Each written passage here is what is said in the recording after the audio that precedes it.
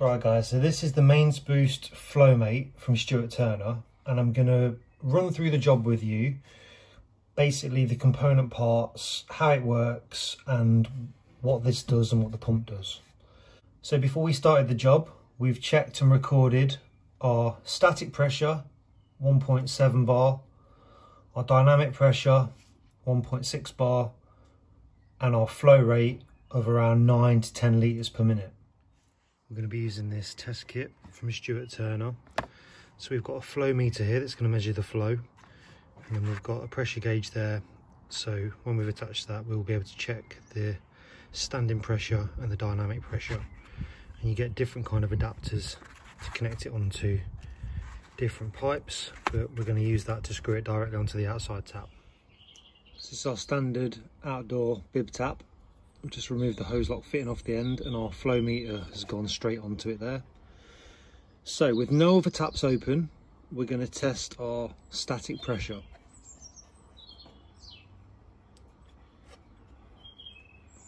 So we've got 1.7 bar static pressure. Now we're going to open another tap inside the property, and that will give us our dynamic pressure. So that's dropped to about 1.6 dynamic pressure. So now with no other taps open, we'll check the flow rate. So you can see on the flow meter, the bottom white line is 10 litres per minute. We're just sat just below that, so we've got about 9 litres per minute there.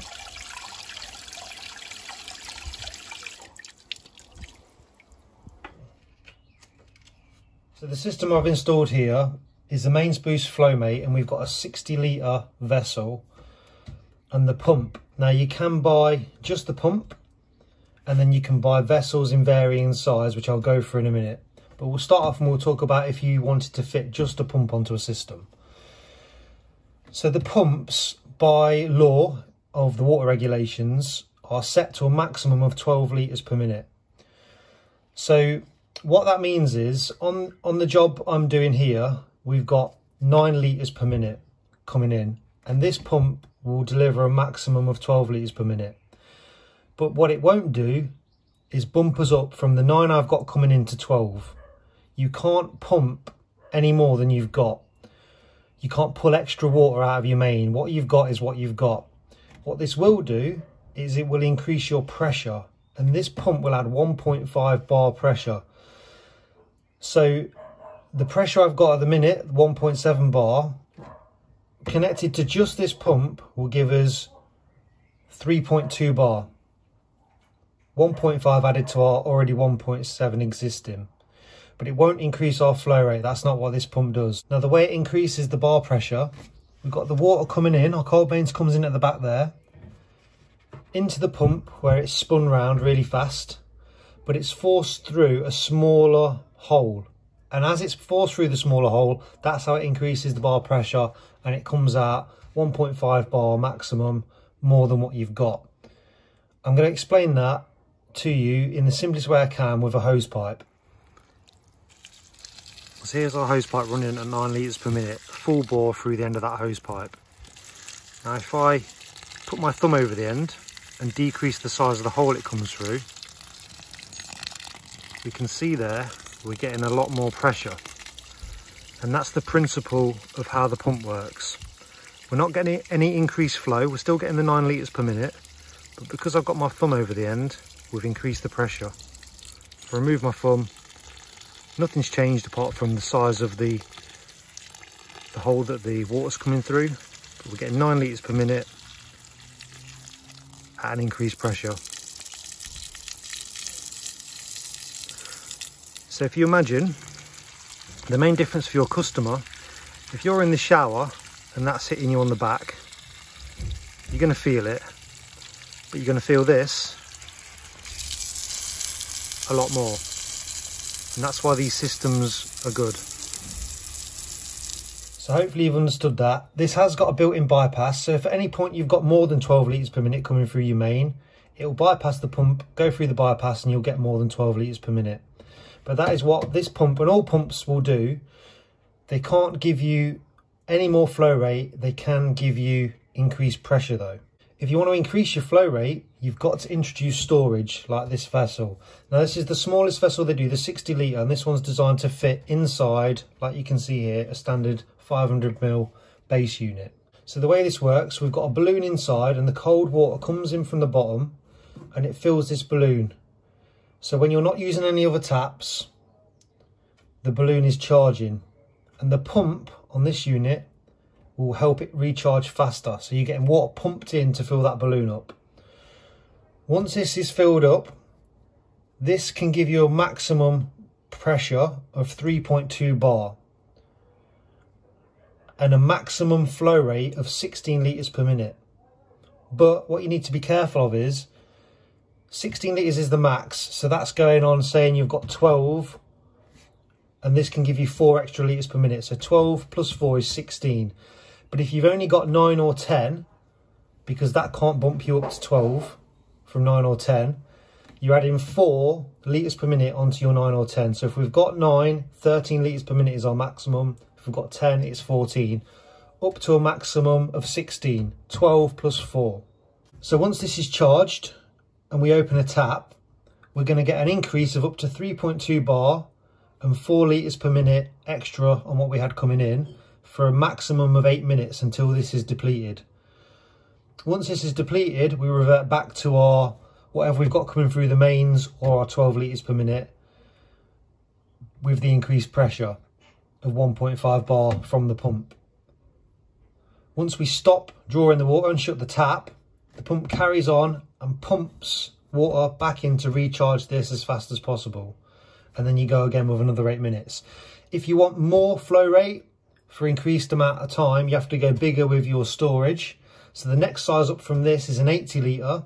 You have to cut a hole in the bottom of your unit, and then this will sit on the floor, giving you the extra height. That will give you 12 minutes of increased flow. And they go all the way up to 300 litres, which would fit in a cupboard where you would have sort of a large double fridge freezer. And that 300 litre vessel would give you your 16 litres per minute for 40 minutes. So the longer flow rates, you need to increase the size of the storage. Now this system is suitable for use on a combi boiler. They're not big enough to use on an unvented cylinder. If you're going to go for unvented, you want a mainsboost system, which is a really big version of this with bigger bore pipe feeding it to give you sometimes flow rates of up to 80 litres per minute. But this system here is suitable for a combi. So before we do the performance check on this, we'll run through the component parts. So we've got an isolation valve here, so we can turn the water off.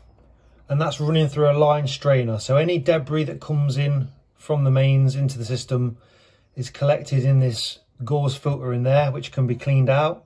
And that protects our pump and our vessel. Then, importantly, we go through a double check valve. Now, we need this on here for water regulations to prevent backflow.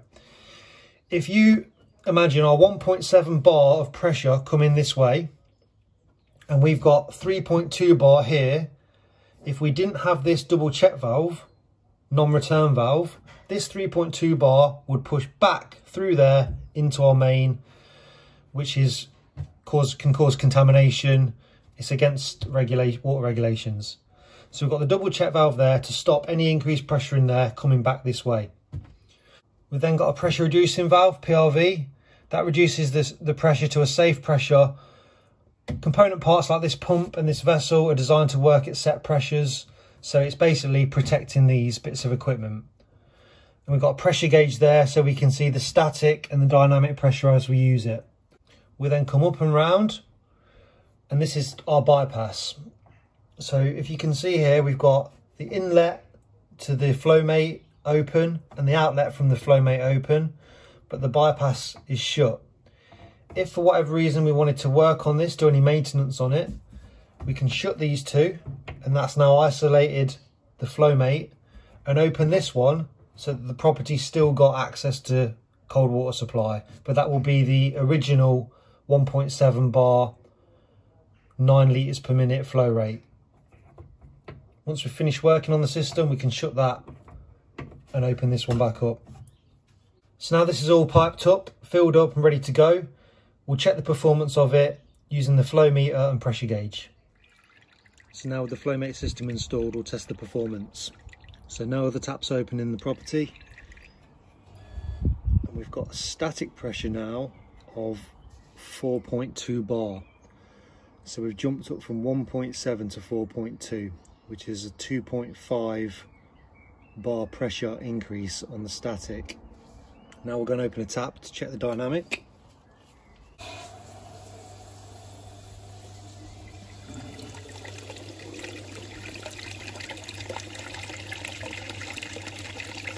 And that's only dropped to just over 4 bar dynamic pressure.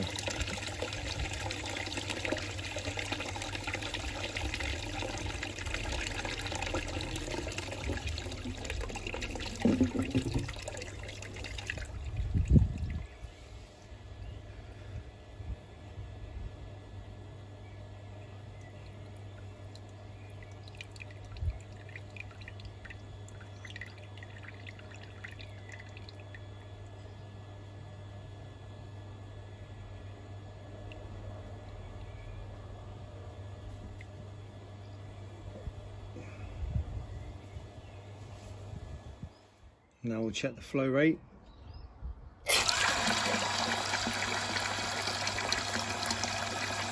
So with 14-15 litres per minute.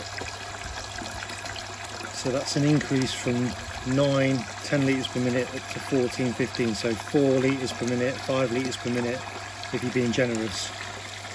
Which from this system is what you'd expect. So we've got a more than expected increase in pressure, static and dynamic, and about what we expected, maybe slightly better flow rate. Now to finish off, the question that everyone wanted to know, is that pump noisy? So we're going to run it with the cupboard open and then we'll run it with the cupboard door shut.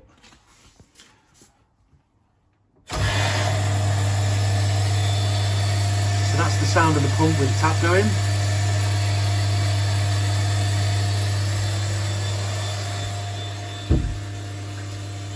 With the door shut.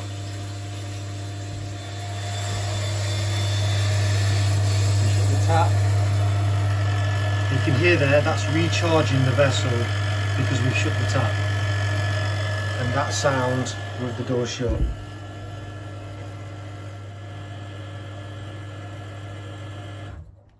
Once the vessel's recharged, the pump stops.